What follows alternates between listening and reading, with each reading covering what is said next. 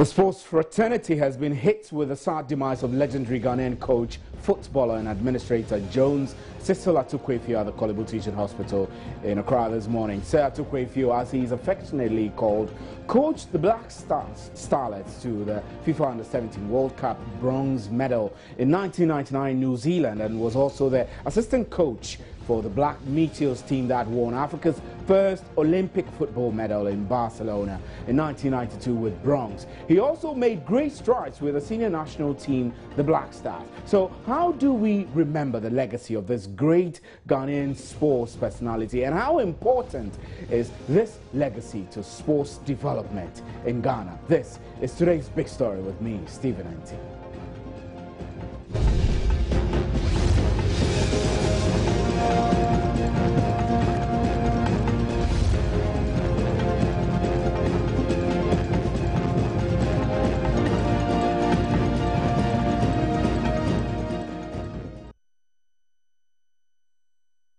Now, Sir Cecil Jones, born in 18th October 1944, and he died in the early hours of May 12, 2015 at Korle Teaching Hospital after a long bout with throat cancer. He played many times for the Ghana national team, the Black Stars, and helped the team win the 1965 African Cup of Nations. On the international front, he managed the Benin national team to the 2004 African Cup of Nations and Accra House of Oak to the 2000 African Champions League title. He managed the Black Stars in 2008 and 2009 and coached Liberty Professionals FC. Cecil Jones Attuquayefio was named African Coach of the Year in 2000 after his club, Accra House of Oak, won the African Champions League with only one loss throughout the entire tournament. They lost to DC Motema Pembe, and a great man indeed is gone. Let's first hear from his family. Joy News spoke to his son.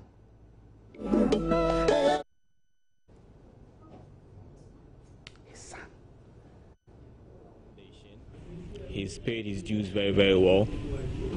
And early wee morning, the good Lord invited him to have breakfast at his bosom.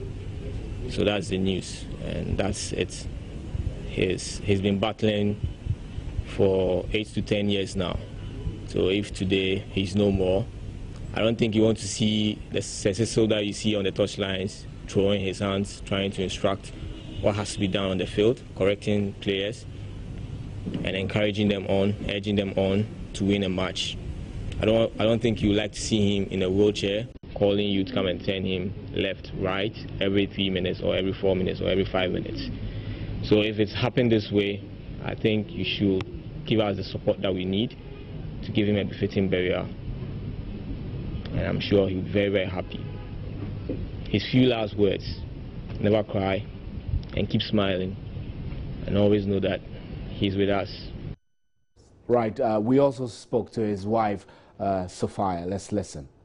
Past 8 years, we've been battling with throat cancer, and I know my Lord will do it. So even yesterday at the bedside, I was looking at him. My husband could not talk. He was just lying down, motionless. And I told the nurses to straighten him up. They did it. I saw that even though he was suffering, I still have faith and hope that I'll bring him home.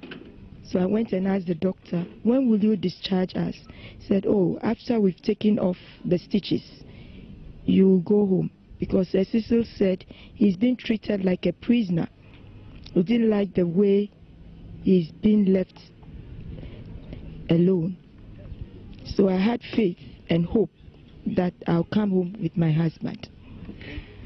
Little did I know, when I got to the hospital at dawn this morning, I was told he's passed off around 2:30. Right, we do have in the studio now Joy Sports' Nathaniel Atto, citizen Atto. Sir Toto, how are you, sir? Great to have you. So Cecil is gone. He's been a great personality in the sports development of this country. What's the I don't know, the fondest memory, either professionally or personally, that you could recall of this man? Well, two things. I mean, that performance by the Black Stars that had a core of Accra Hearts of Oak players. I think that Cecil Jones Attuquayefio sent a clear message to all of us that look, and this was in an era where local coaches were coaching the Black Stars without contracts. They were just going in there and they were being pushed out anyhow, and they were not getting their due respect from our foreign-based players. Now, this is a man who said to himself, you know something, we're not going to work with these players who have big egos and all of that, and we're going to prove to them that we can do it without them. And he sent a clear message over there. It just showed you that this man was a great disciplinarian, and for me, those are one of the very key principles that he exhibited during his very active career as a coach. Also, the fact that at the time when he wanted to take a back seat, he was asked to come back, and he was asked to come back and take over the reins of Accra Hearts of Oak again, and he ensured that the club won the maiden edition of the CAF Confederation Cup. I mean, for me, these are achievements that are etched in, the books of history forever. In gold, actually. Exactly. Yeah. Platinum, actually. And so his absence from the sports scene now, does it leave any vacuum in terms of sports development and sports administration, the roles he played? Definitely. I mean, this is a man who worked at the level of the FA. He worked as a club administrator as well, worked as a coach. He's played the game before. So all of these credentials put together. And mind you, he's also done a lot of courses in Europe and in South America, specifically Brazil and the like. So this is someone who's a tower of knowledge when it comes to football. And in an era like this where all over the world, the focus is on developing from the grassroots, these are the kinds of people you need. I mean, when you go on Facebook today, I was just observing some of the comments that had come on social media. It was so sad. I mean, Michael Essien was on Instagram and he said, rest in peace, this is my under-17 coach. And he stated clearly that Coach Cecil Jones Attuquayefio was the one who gave him some of the basics in football. Remember that Cecil Jones Attuquayefio is a founding director of Liberty Professionals Football Club. And Liberty Professionals is known for producing some of the great players who went to the World Cup in 2006. Michael Essien, Sule Ali Muntari, Asamoah, and who have gone on to have great international careers. And all of these players passed through the hands of Cecil Jones Attuquayefio, at the under-17 level, at Liberty Professionals and all of that. And at Liberty Professionals, the core identity of the club is scientific soccer. And also I read, another message on Facebook by Coach David Duncan, Kotoko's head coach David Duncan, and he was also attesting to Cecil Jones Attuquayefio's depth when it came to knowing the rudiments of the game and knowing the little fine details of what exactly scientific soccer was. In football, there are so many things. I mean, it's one thing, just going on and on about the definitions and all of that. And it's another thing transferring it from one generation to the other, or transferring it from your brain to the football team or to the respective players whom you want to, play in a certain formation or something like that. So for me, we've lost a very great tower of knowledge, especially at this time when we're focusing on developing the grassroots. People are setting up academies and all of that. I mean, I always said that, we really miss Cecil Jones Attuquayefio, especially during the periods when we're going for the Africa Cup of Nations and for the World Cup, because Joy Sports programming across board on television, on radio, and online required solid people like him. And in other parts of the world, this man will be celebrated a great deal. And I think that we haven't done bad as a nation. Do you so think far. that we were able to benefit from his immense talent as a country, that we made it possible for the whole nation to benefit from him? Definitely we did. What many of you do not know is that our stellar performance at the 2006 FIFA World Cup, a lot of what we achieved there can be attributed to the solid groundwork, the thorough groundwork that Cecil Jones Attuquayefio did together with Samade and Robert Saki for that tournament. Now, our victory against the Czech Republic, who were then the number 5 best team in the world. I think they were number 3 then. That job that was executed came as a result of the thorough job that Cecil Jones Attuquayefio did. So this is somebody who was a thorough person. He was methodical in his movement, and it is clear from what we saw on the football pitch, and it's clear from the kind of material that passed through his hands as well. Right, Nathaniel, I'll have you hold briefly. Sani Dara is the Director of Communications for the GFA. He's joining us. Sani Dara, good evening, and thanks for joining us on today's big story. Thank you very much, and good evening. Good evening. Now, the GFA statement describes Cecil Jones as inspirational leader whose contribution to Ghana football was justly recognized during his lifetime and will continue to live in our memories. Would you say he was celebrated enough by the GFA and by Ghanaians in general? Well, we can always say that never enough, given the litany of achievements listed throughout his career, both as a player, as a coach, and as an administrator. He would have wanted a situation where he would have been celebrated every day. But the mere recognition that he was the best coach in Africa for 2000, the testimonial game that was organized in his honor, and lots of things we did behind the scenes without mentioning it in public also to support in various ways. Would say that we celebrated him, but would say that it's never enough, given the things he's done in his career. Now, sports development has been a major discussion every day, that sports journalists talk about the need to develop the sports, football, and other related sports activities. With the role Sir Cecil Jones played in football development, would you say there was a legacy he left behind? And how would you say this legacy should be enhanced or improved years after his demise? Well, I can say that he's an inspiration to our current crop of exciting players. You might have heard what Asamoah, the captain of the Black Stars, wrote about him. Also, some former footballers who worked with him and observed him are also taking in his footsteps as coaches, and we hope that they can reach the heights that they were able to reach.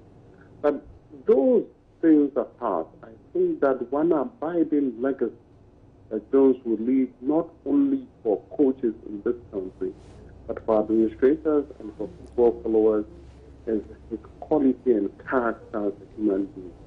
One who, when he thoroughly believes in something, carries them through regardless of the criticism, regardless of the double opinions or sense. A lot of the times we find that there are coaches who coach that when they are faced with a little challenge, a little criticism, or even a suggestion, they buckle under pressure. Jones was not one of those. And I think that this straightforwardness in the way he dealt with authority, in the way he dealt with people he worked with, his subordinates, and his contemporaries, is something that would abide by anybody who came across him. Those who say that sports personalities of the stature of Sir Cecil Jones Attuquayefio needed to have been recognized more and needed to also have been given insufficient support through the periods that they were ill. I mean, Sir Cecil Jones had throat cancer, which he battled with for several years. His family say he lived with the condition for close to 10 years. Did you at any point as GFA thought about supporting him through his medical expenses, caring for him one way or the other, apart from just celebrating him through word of mouth? Well, I can say as a statement of fact that most of our executives who would not like to be named privately did a lot to support him in difficult times. And you would also realize that a match that was organized in his honor, didn't go the way we expected it. So, That's right. Was also done to help raise some funds. That shows that we had done something in support. But I would also insist that all of these things are not enough. Are not enough, exactly. Are not enough, yes. We would have wanted a situation where finance committee would have done more. So the lesson, Sonny, we're learning from there is that are you committing to do better for current sports personalities who are alive? We don't want them to die before we come celebrating them with word of mouth. Can you make us that commitment? Yes, we can definitely make that commitment. And even about 5 days ago, we had a meeting about some insurance policy for our players, talking about the pension scheme too as well. These are things we've committed to. We are putting the final documents in place. We've got a bank to support it, and hopefully these things will come to fruition. Right. But we would also want to say that that apart in the past, when footballers played or served the country in some way, they also had second jobs with the country, be it in the armed forces, in the police service, or wherever it is. Right. So that when they retired from their playing or active, endeavors in sport, they go rest from the state by serving in another capacity where they could live on. If these things could be revived, it could also go a long way in supporting what we are planning to do. Right, Sanidara, thanks very much. But I want to hear from you before you go, whether the GFA has any plans to set up a memoriam of a kind in honor of Sir Jones. We want to do a lot of things to remember him. One, we also want to do this thing together with his family. And also, we need to inform government about this. Somebody who's won the Order of the Volta Award in this country, and if he passes away, given the achievements he's done, we also need to involve government with this. And we'll see what we'll be able to put together. But for sure, the GFA will play a leading role in this. Right, Sanidara, we're grateful for your time on today's big story. We'll talk to you again, and we're happy that you could join. Nathaniel, you had something you wanted to say about in wanting to correct the ills of yesteryear. I think that it's also right that we put all of the issues in perspective and acknowledge what has been done so far. Which issues would this be? I'm glad that Ibrahim Sanidara mentioned that Sir Cecil Jones had been awarded one of the highest honors of the land, which was the Order of the Volta. And I remember this happened in the year 2008 when ex-President Kufuor, put that together for the very last time in our history. Did it come with financial benefits? Well, not the financial benefit. I'm looking at the symbolism of the award. For me, that matters more than $1 million or $3 million. But what about care for him when he was I'm coming to that as well. Now let's also not. One thing that Sir did not like was for anybody to make him look like he was at the benevolence of society. and that he looked and begging to be giving exactly. He was very comfortable. He was a very comfortable man, relatively compared to some of his other teammates. I think we need to establish that. Now, one of the other I remember very well that a former goalkeeper of the Black Stars who passed through his hands, came out openly saying. I'll hold you on. Jay Sapon, who's the head coach of Ebusua Dwarf, is joining us before we lose him.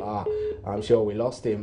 Jay Sapon is head coach of Ebusua Dwarf. We'll try and get him back on the line to share some thoughts with us about Sir Jones. I'm glad that we're reaching J.E. Sapon, because J.E. Sapon worked under Sir Cecil Jones during his latter days at Liberty Professionals. Remember, J.E. Sapon used to be a coach at Liberty Professionals, and almost every other day in the last days that I went to visit Jones, that I went there to see him, I either met, J.E. Sapon on my way out, or I met him there and we sat down and had a chat. So his reason was very simple. He wanted to continue to squeeze out every possible bit of knowledge on the game that he could from Jones. So J.E. Sapon, I'm sure, will be very, very distraught at this time, because he saw him as a father figure, and he was a father figure to many of us. One other thing that many of us did not know was that he monitored current affairs a lot, from current affairs through to sports, through to football proper, which was his area of specialty. And I would like to also remember the very final communication that I had with him, which was a text message asking me to join him to celebrate his 70th birthday. This was on October 18. And sometimes when I mean, this morning when I was reflecting, I felt very, very sad.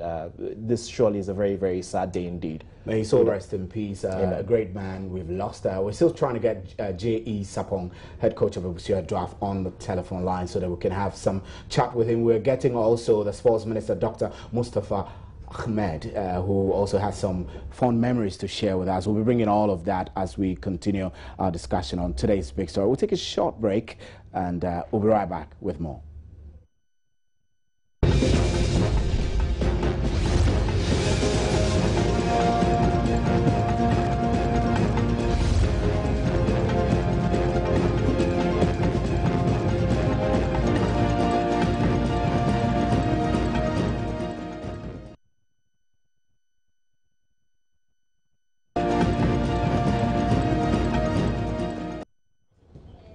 Right, welcome back. We have on the line now Dr. Mustafa Ahmed, who is a sports minister. Good evening, sir, and thanks for your time. Good evening.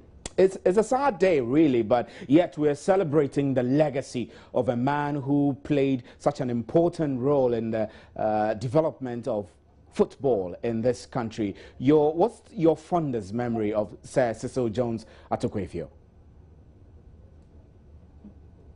Well, I think we all remember, you know, a lot of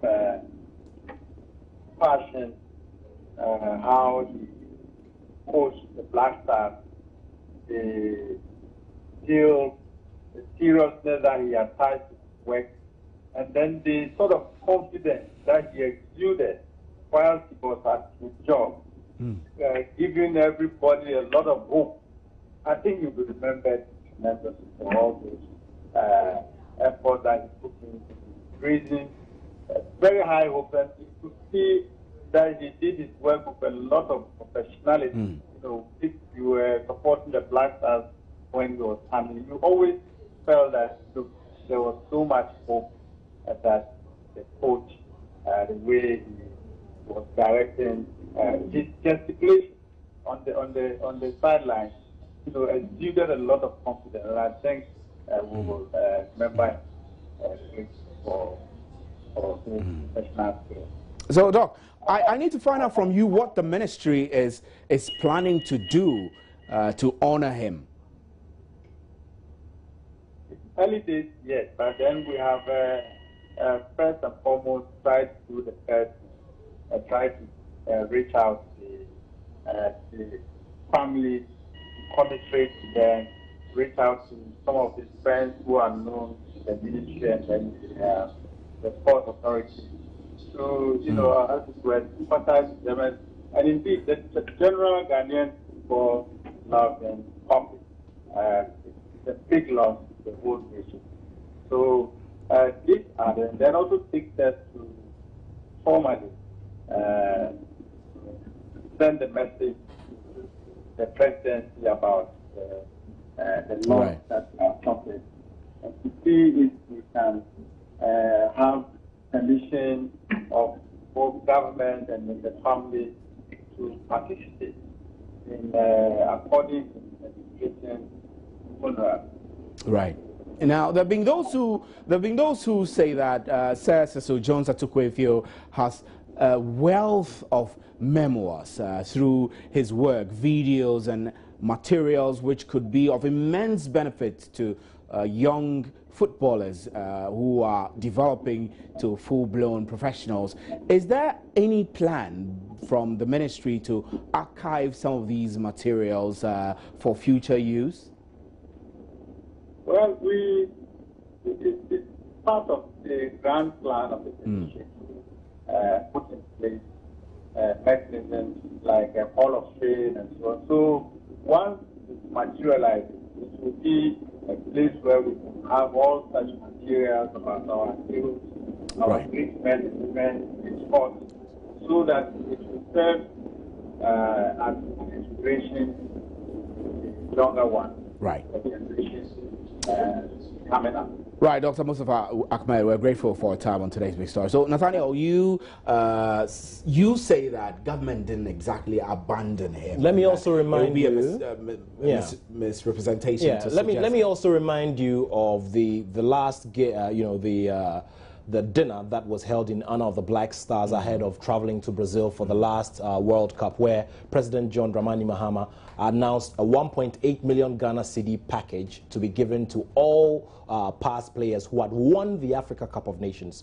Cecil Jones is one of them, and I'm very sure that that money, because that money has been disbursed to all of those who were part of the winning teams that got us our 4 African titles. Right. So in that regard, I think that it is safe. The earlier point I was raising was that Cecil Jones Attuquayefio didn't want anybody to place him within the category of a charity case. He was very, very comfortable.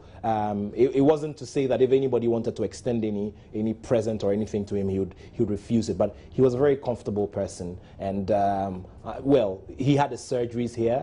Some of the best surgeons at Kolebu helped him. But we are human beings. We're human, and sometimes disease can take the better part. Yeah, the better part of us. So I know rather unfortunate. I remember very well that one former goalkeeper of the Black Stars, goalkeeper Amamu, granted an interview publicly to say that he wanted to fly Jones, but he turned it down. He turned it down. It was not too pleasant. I beg your pardon, I have to go. Thanks very much for joining Citizen Ato is with Joy Sports. My name is Stephen Enti, and thanks for joining us on today's big story. We'll be right back with the interactive segment. Do stay.